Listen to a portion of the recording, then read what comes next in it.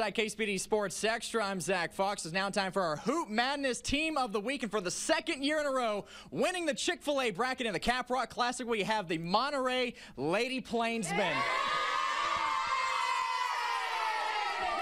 They took down Friendship 72-69. Next, we'll speak with head coach Jill Snyder. Alrighty, coach, another big win for Monterey, something that you're very used to by now, but kind of a slow start to this season. But then you see this team really pick up steam, ironically, since the last time you two faced Friendship, and that was 12 games ago. And you got the loss there, but you've won ever since. Avenge it tonight. Just take me through being able to get back on top. Well, I think you classified us as having a slow start to the season. We played some really very good teams early with some really inexperienced young people on our team. And through the course of our season, those young people have gained a lot of experience, and you're starting to see them show out and really contribute to our team in a big way. So I just think we're getting better and better, and we've made a lot of progress since the first game against Friendship, and I'm just so proud of them tonight and the resilience that they show, and looking forward to what we may look like another 2-3 weeks from now. We're so used to Monterey having so much success. A little bit younger of a team this year. Take me through this team really growing so quickly, game to game, week to week. Well, for sure that's happening, but that's to be expected because we have sophomores that have become juniors, and that they're going to continue to grow. We've got freshmen that have become sophomores, and you're just going to see growth. And I think that confidence has become a big part of us. We've been undersized all year, and tonight was no different. But I just saw us fight. I saw us fight in a way that I haven't seen us fight this year, and I'm hoping there's really a lot of transition for us in that regard moving forward. And you kind of hit on that there. I mean, you were down as much as 15 to Friendship at one point, and you were able to claw your way back and get the win there in the end. But this tournament in general, I mean, you see a whole lot of different types of teams, and from all over the state and, frankly, the world, and being able to have that sort of tournament and see all these different teams and have those moments where you do struggle. I mean, what did you learn from this group? Where do you see them grow the most? Well, this was a good test for us because we played a couple of really good teams in Lubbock, Cooper, and Friendship. We've been playing good teams, though. We played some great teams in Salt Lake City. We played some good teams in Pflugerville and Allen. I just think that we're showing that we're for real. We're just different. We're not last year's team. We're this year's team.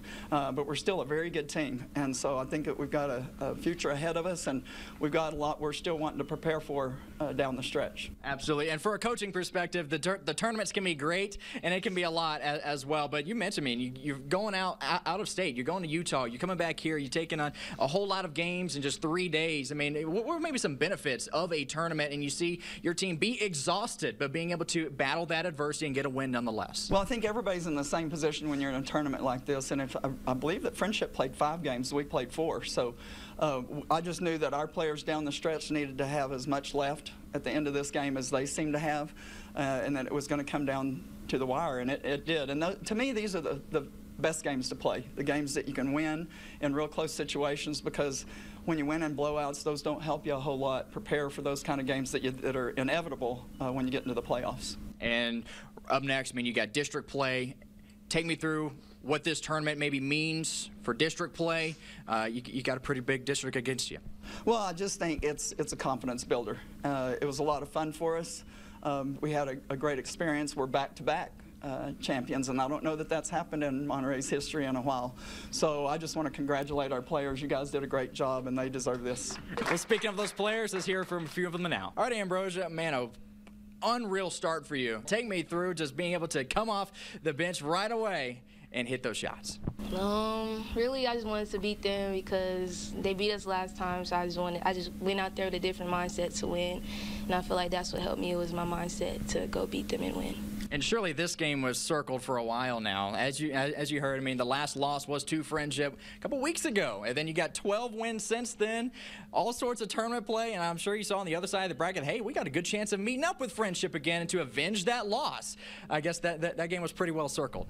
Yeah, it was. I mean, I feel like the games that were before it kind of helped us get prepared. We played a lot of tough teams. And, yeah, that really helped us get ready for Friendship because Friendship is a tough team, so I feel like that really prepared us. Obviously, Aaliyah Chavez, a slow start, and you had Ambrosia Cole being able to pick up that slack, and then you were able to hit. Take me through maybe this 1-2 punch that you guys have. Definitely just like I had to step up. I wasn't making the shots that I wanted or that I was getting.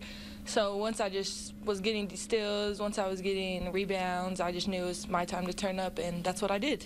I say it seemed like this whole tournament we've seen. Obviously, we know the offensive side of things, but it seemed like the assists, especially the rebounds, were up. I mean, it seemed like a new facet of the game that we're seeing from you.